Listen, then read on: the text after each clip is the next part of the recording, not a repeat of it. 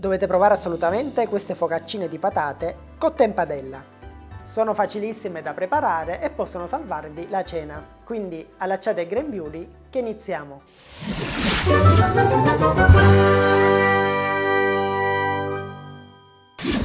Come prima cosa mettiamo a bollire 300 g di patate. Schiacciamo ora le patate all'interno di una ciotola.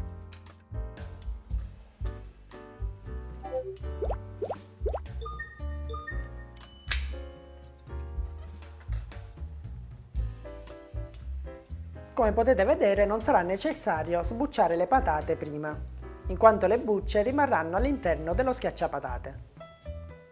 A questo punto inseriamo l'olio d'oliva, il parmigiano, la farina, il lievito istantaneo e per finire il sale. E iniziamo ad impastare.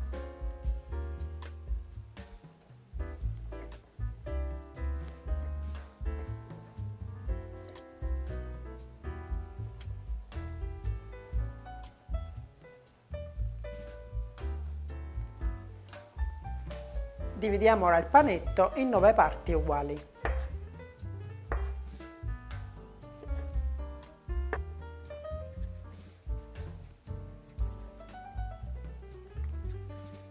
Stendiamo ora l'impasto con un mattarello.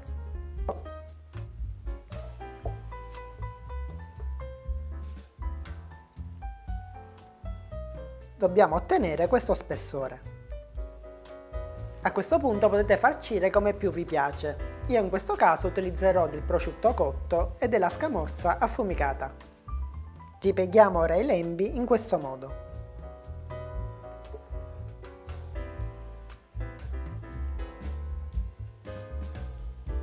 E sigilliamo l'impasto. E la prima focaccina è pronta. Ripetiamo lo stesso procedimento per tutte le altre.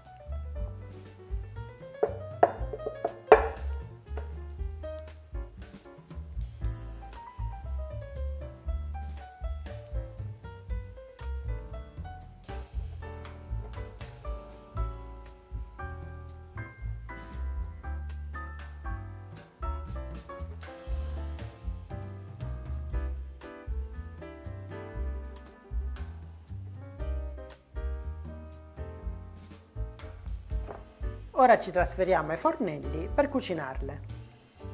Aggiungiamo leggermente una padella e facciamo cuocere le nostre focaccine per circa 7 minuti per lato.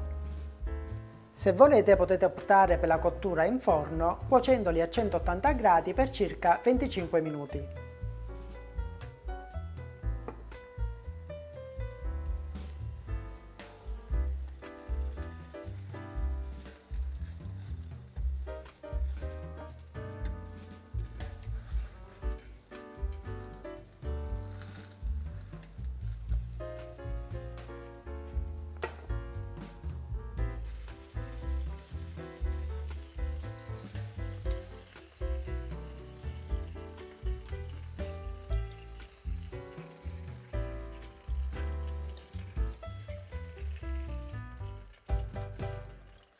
E adesso le nostre focaccine di patate sono pronte per essere gustate.